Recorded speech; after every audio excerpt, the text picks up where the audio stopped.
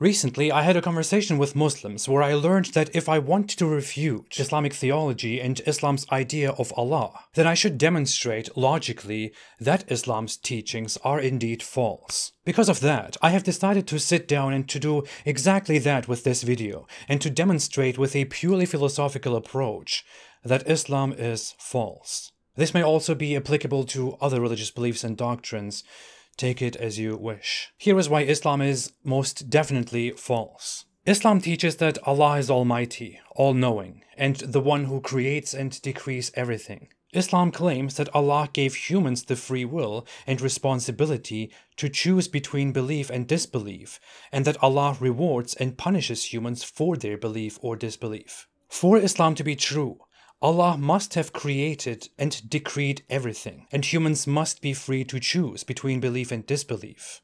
If Allah did not decree everything, or if free will does not exist, then Islam is false. If Allah did create and decree everything, then humans cannot have free will, and cannot be held accountable for belief and disbelief. If humans have free will and can choose between belief and disbelief, then Allah cannot have decreed everything. It is impossible for both claims to be true at the same time. Therefore, Islam is false.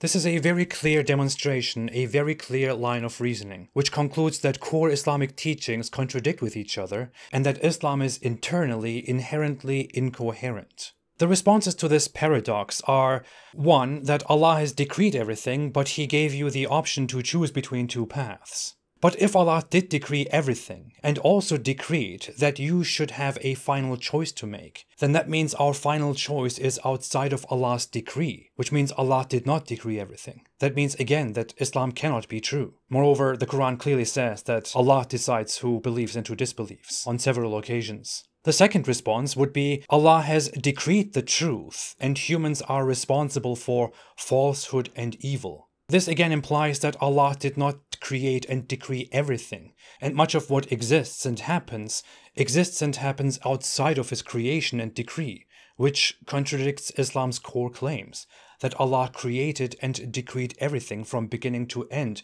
before He even created it. A third response would be that Allah created us and knew what we would choose, because He is all-knowing, which is why He decreed our final choices and decided our punishment or reward in advance. This is the only objection that remotely seems to make sense to me, but the problem is that it only appears to make sense, but contradicts with the premises again. If Allah created humans, created everything, and decreed everything that will happen, then Allah also created the humans and their capabilities in such a way that they would eventually make the wrong choice. And He also decreed that they would eventually make the wrong choice. If Allah is the one who creates and decrees everything, then He could have simply created a human who chooses to believe in Him, and could have decreed belief for this human. Instead, Allah created a disbelieving human, and decreed disbelief and hellfire for him, which is the result of Allah's own doing. In fact, a subscriber named Ivan Sensei 88 made a comment that inspired me to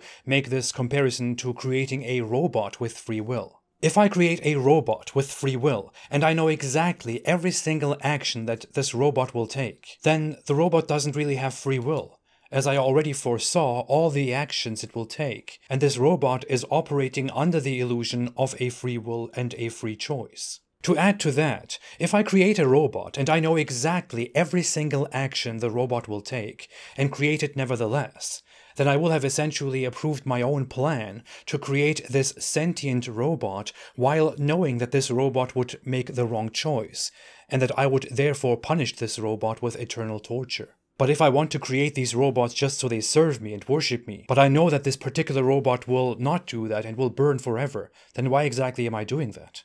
Moreover, I must have built this robot with its capabilities shaped in such a way that it will eventually fail the test and make the wrong choice. And I even went ahead and programmed the robot's path and lifetime and decreed that it will fail, because I decree everything. What exactly am I punishing in this case? Am I really punishing my own creation for its own faults? Or am I punishing my creation for the faults that I have created?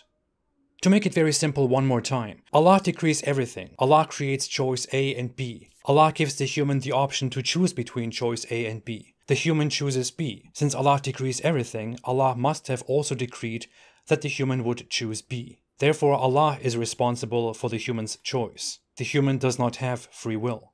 This is the purely logical aspect. Of course, there is also the moral aspect to this story, or the logical and moral aspect to this story.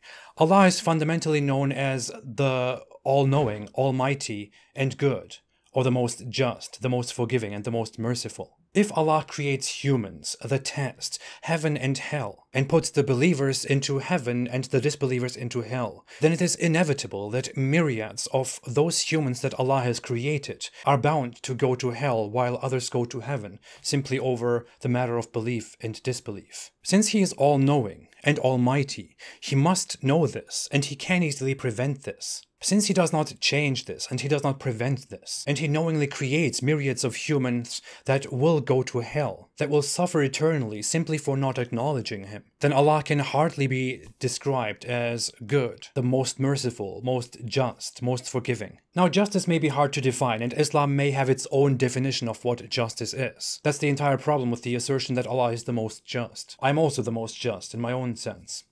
But what we understand by merciful and forgiving is not too hard to define. Even Islam teaches that if others harm you and hurt you, then it is better to forgive them, although it is not a command. Because all humans make mistakes, only Allah is perfect. And we should forgive each other, we should look past each other's wrongdoings. Unless, of course, people leave Islam or engage in homosexual activity or adultery, or they spread their different religions, or they criticize Islam, or they reject Islam while believing in other gods. Forgiving people for their mistakes is considered merciful and forgiving. But Allah, who is supposed to be the most forgiving and the most merciful, and who is sublime to everybody, the ultimate good, does not forgive humans simply because they do not believe in Him, because they make a mistake and they are not convinced by Him. And He vengefully punishes them and tortures them forever.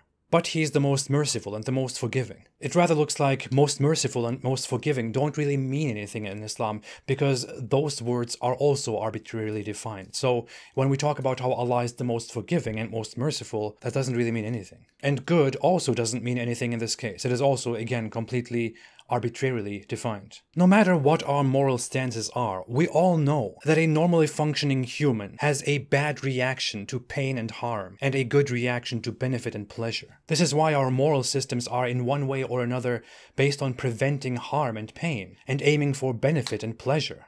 All of us would feel great pain and suffering if we were being tortured forever. We would all hate it. It would be the opposite of an ideal state of existence. If Allah knows us better than we know ourselves, yet He created a reality in which suffering exists, and in which numerous beings will be condemned to eternal suffering, then this means it is He who has essentially created suffering, created pain, created hate, created evil, created the most undesirable, the least ideal state. And He chose this to be a reality for many of His poor, flawed creatures. Just because. This is by no reasonable definition the most merciful, the most forgiving, the best. This cannot be the most perfect thing. All of these reasons and arguments render Islam's logic false. Therefore, Islam is false. But of course, this is not even something that I argue on. I have already demonstrated many times, based on Islamic scripture itself and beliefs itself, that Islam is false. We should all know by now that Islam is false. Stay away from Islam.